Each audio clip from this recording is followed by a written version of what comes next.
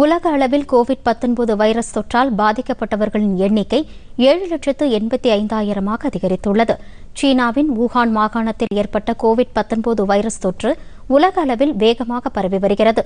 அதிகபட்சமாக அமெரிக்காவில் பாதிக்கப்பட்டோரின் எண்ணிக்கை 1,64,253 உயர்ந்துள்ளது.